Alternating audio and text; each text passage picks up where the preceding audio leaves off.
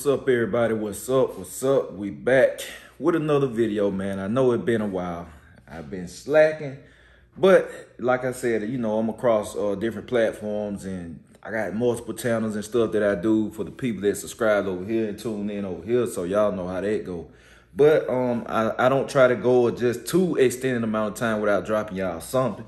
I'm about to get a workout in, an arm workout, biceps and tricep. So I figured while I'm doing exercises, I talk to y'all about exactly how I had lost the weight I've lost or whatever. You know, I did the follow-up video because I know people drop these transformation videos and then they never follow up. Like, they drop their video and then you get all this slew of traffic come through, and then don't nobody know how they're currently doing, or they kept the weight off, they relapsed, and all of that. So, you know, I'm gonna be talking about how I lost all the weight, and I'm gonna be telling y'all how, you know, I'm keeping it off or whatever. And currently, I went down 108 pounds, I think. I can't remember. I think it was 108, but it was over 100 plus pounds in 180 days. And like I said, I'm currently, since then, it's been 2 years since I lost that weight. Well, it's about to be 2 years. This year will be 2 years. But like that, since then, man, I've gone up like 28 pounds by choice or whatever. It's by choice, you know, to put on more size stuff. I got down to the 190s. I don't like being that small. So, you know, it's by choice. I like my look now, so I keep this look, and I'm gonna talk about how I maintain it. So I'm gonna get this bar set up. I'm about to go into straight bar curls. First, I like to do that. So we're gonna go in straight bar curls. I'm probably gonna lower the weight, go for repetitions, cause I've been lifting heavier with low reps for the last few weeks. So I'm gonna get that set up. Y'all know, if you've been watching my exercise video before, you know I do supersets. So straight bar curls, and then we're gonna go into a tricep kickback with the 50s. All right, so we're gonna get this set up. While I'm gonna get this set up, let's see. I'll talk to y'all about how I did it. So the real first step of losing that weight is getting yourself together. That type of weight, just losing weight, period, any amount of weight, is getting yourself together mentally. So the first step is like just being tired of being sick and tired, you know, just like with life anyway. So the first step in losing weight, it may seem or sound corny, but it's real life. Like, you just got to really get to that point where you say, man, I had enough. I really had enough. And then get your life together. And that's what happened with me, cause it was even worse than me, cause I had lost weight one time before. And if I put that transformation video up too, I lost 76 pounds in 180 days the first time. So, and I got that transformation video up. So, you know, coming from losing 76 pounds in 180 days to gaining all of that back and then some, which is not uncommon. That's, you know, you'll hear that from a lot of people that relapse. They gain more weight than what they had lost. And for me, it don't take but one time. Like, I'm not relapsing no more. It's been going on 2 years now. Last time, it was over the course of, I think, a year and a half or something like that. And, you know, that's the first thing. The first step is just being sick and tired, getting your mental together.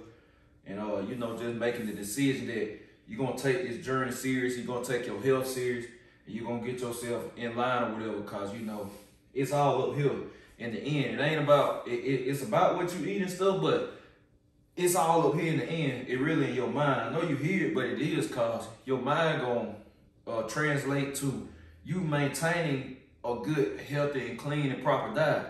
It's going to translate to you maintaining, staying active and all of that. So if this is the most important thing in a weight loss journey and staying healthy, or just changing your body, period, if you ain't got it up here, everything else gonna fall apart. So we're gonna get to the curls now. All right, we're gonna do the warm-up set. Take this off and turn around for y'all. We're gonna do the warm-up set. My arm pretty strong. I curl a lot, so I'm warming up with this. Let me see what it is. 65 pounds. So we're gonna go to warm up set just to get the arms warmed up. You definitely want to do a warm up set. You don't want to just jump straight into weight.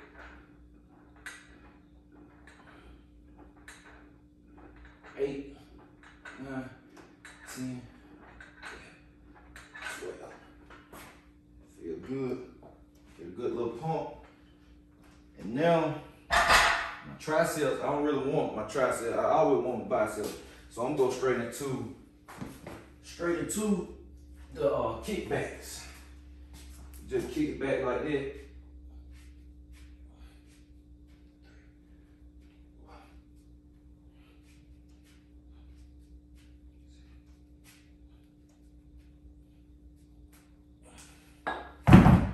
So we one set down on kickbacks, and we're gonna go into our first set on that. All right. So while getting the weight changed over and waiting, we're gonna talk to y'all about the second step in losing that type of weight. Before we get into that, the curls, my next set, this is gonna be my set I stayed at. I won't be changing weight. I'm just gonna rep it out. Probably sets of 15. This is 85 pounds. Normally I use 115 plus when I'm going heavier, but it's 85. So we're gonna stick with this. But the second thing, and I'm looking at the camera crooked. Let's straighten y'all out. Let's straighten y'all out first. I can't have the camera crooked.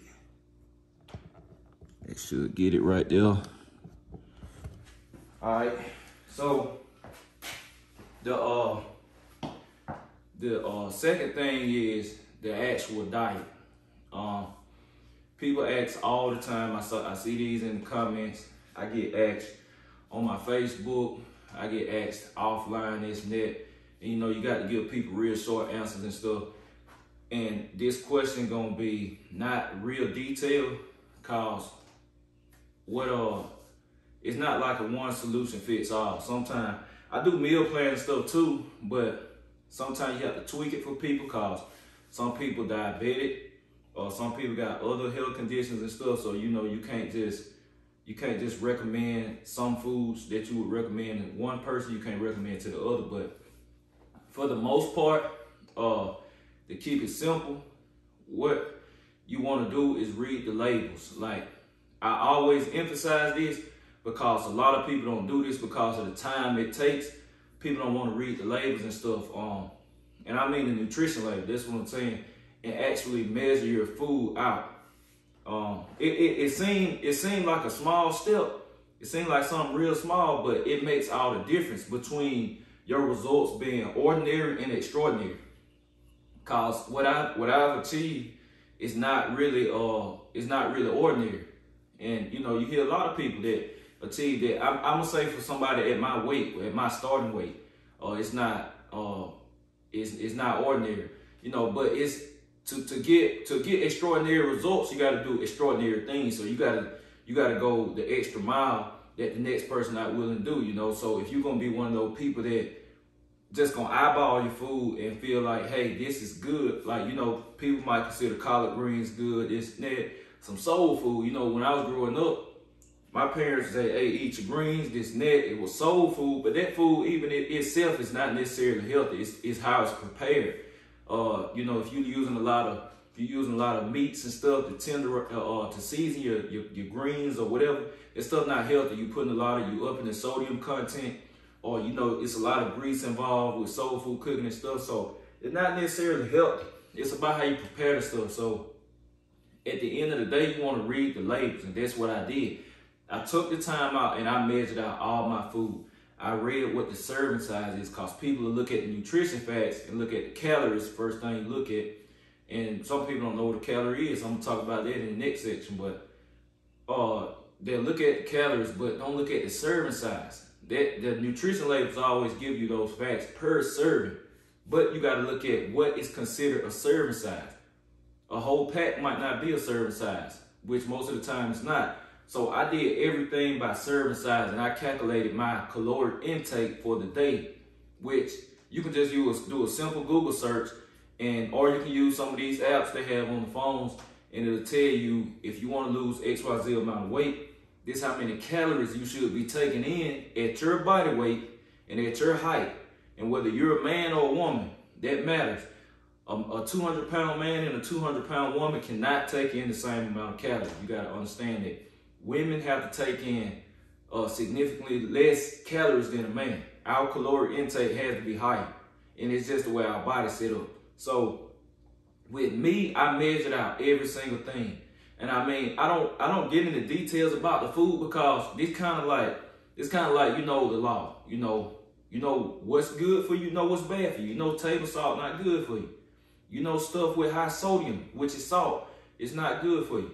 Carbohydrates, I try to educate people on that. Carbohydrates can be good for you now, unless you know you're diabetic and stuff. You gotta watch that. But if you're not diabetic or pre-diabetic and this and that, then carbs aren't bad. You know, you got to know how to balance. Our body need a little bit of everything, realistically. You need a little bit of sugar, you need a little bit of sodium, you need a little bit of everything, but not too much.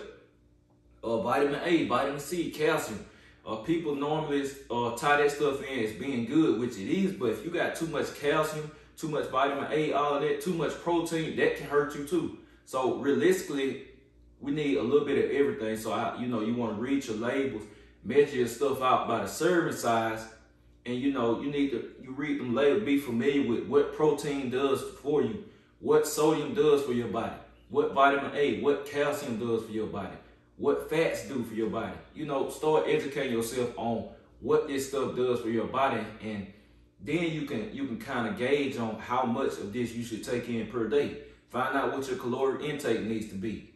Set yourself a schedule, which is gonna be the next thing. I took long enough rest. Let's get into curl. All right, set number 2, y'all. Set number 2.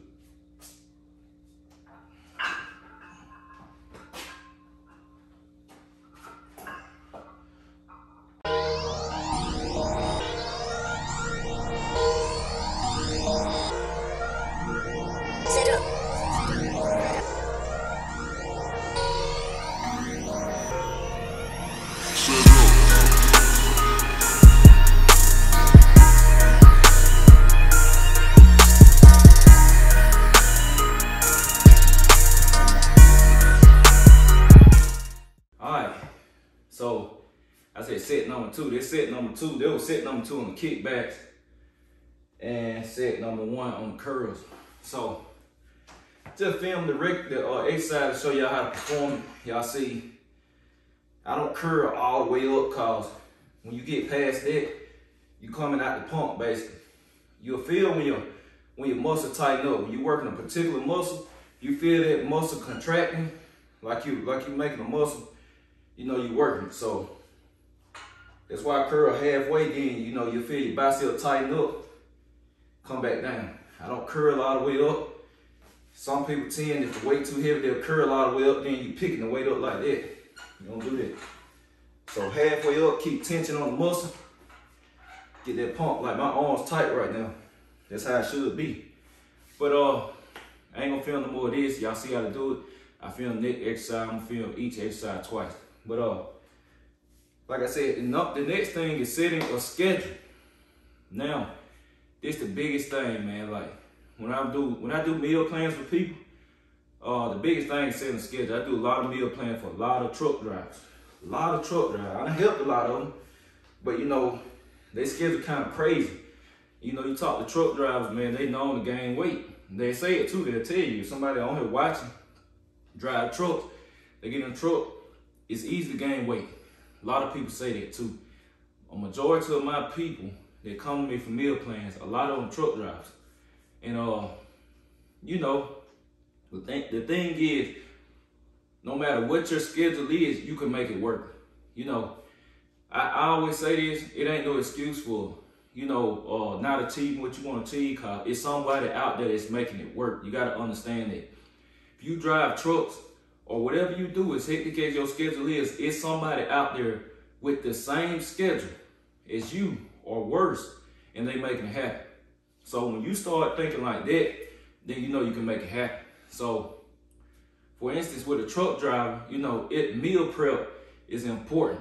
Meal prep, you know, you got to look at eating more raw foods. Some people can't eat raw foods like I can. Like I can eat raw carrots, celery, things of that nature, and really vegetables in their raw form. That's the healthiest you're gonna get them. That's the healthiest you're gonna get a vegetable is in its raw form. If you can bear to eat it. A lot of people can't.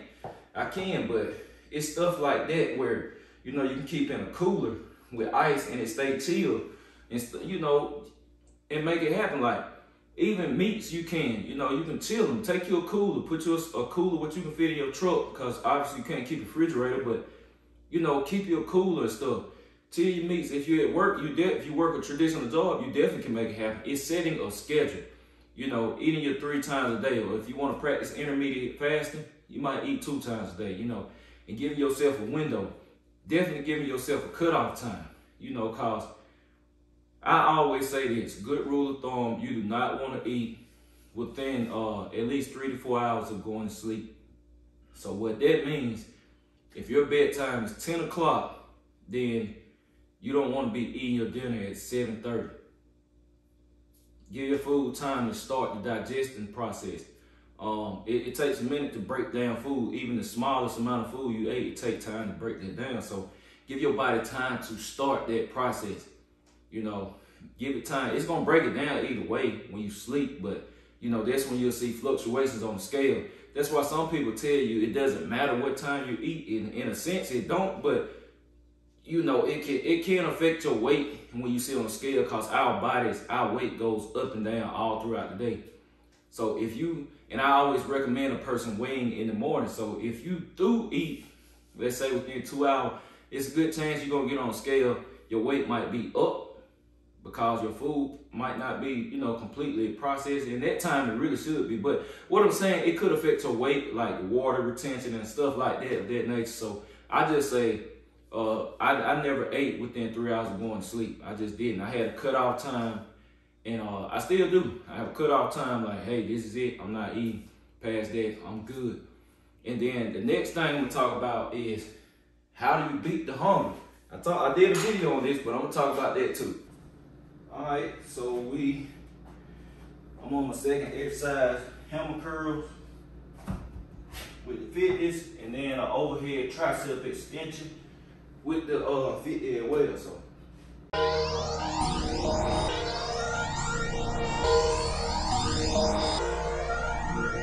set up.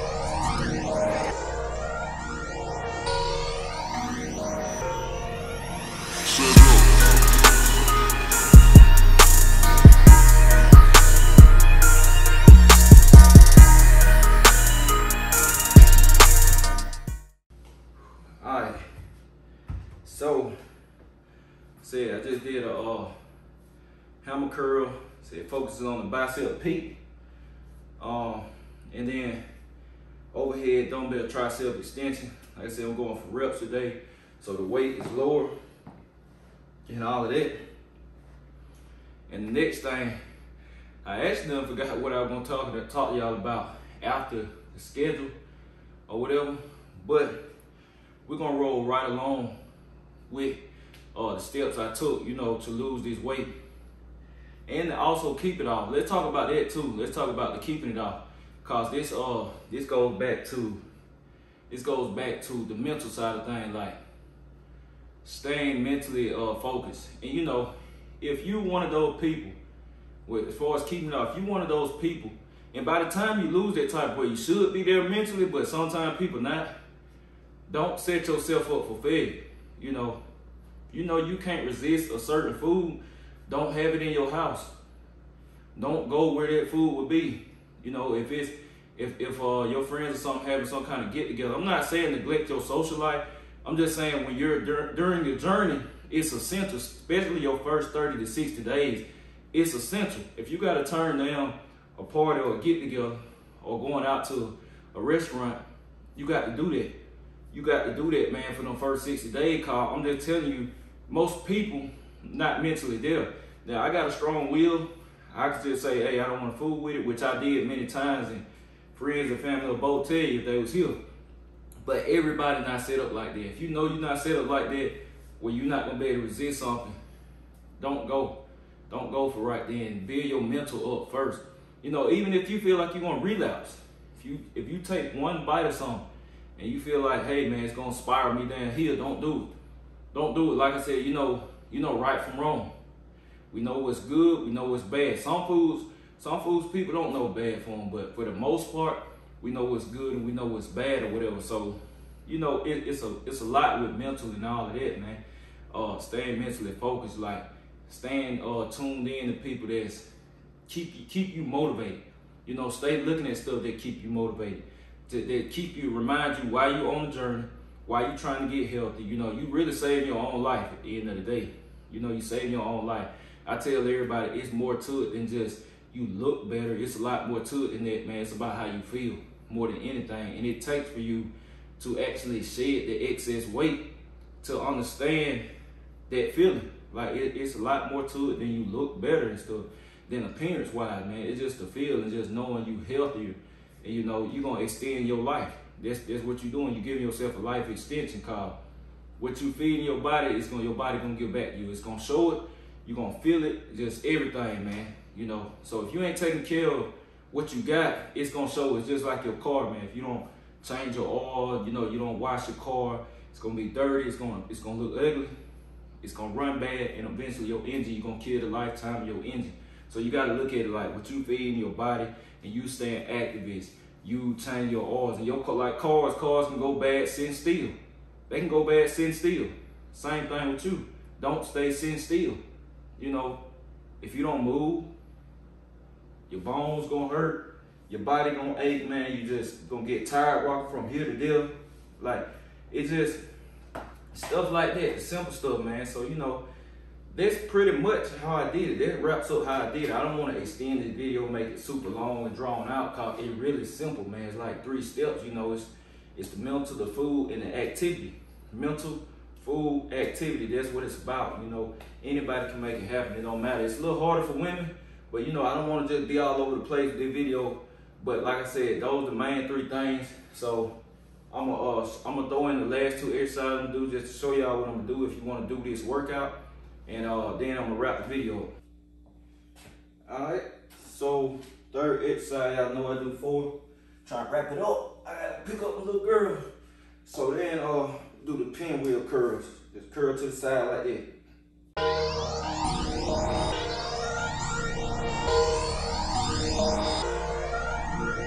Sit up.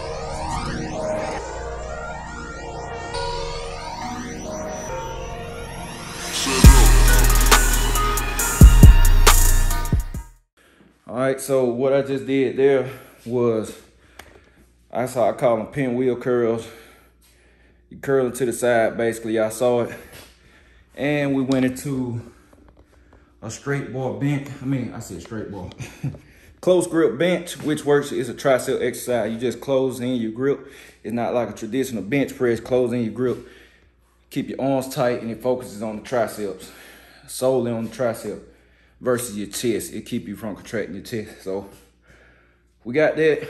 The last thing I'm gonna do is a concentration curl, where you sit down on the bench, put your arm, your elbow on your knee, and then you go down, you curl. Do a concentration curl in a dumbbell or dumbbell skull crusher single arm. So I'll show y'all that. So yeah, we wrapping it up. Go ahead and get that workout knocked out, and we're gonna close the video out. All right, we on the last exercise of the workout. Concentration curl. Turn the way so y'all can see. At this point, I'm doing 10 reps now, cause like I said, I'm about to burn my arms out and stuff, but go right here, just up right there. You're gonna feel your muscle contract.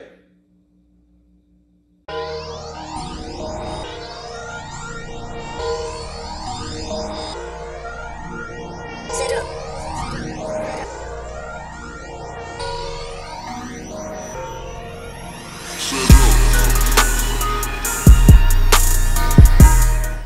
All right, so that's gonna wrap this video up, workout up, and all of that, man. Like I said, just stay, you know, stay focused.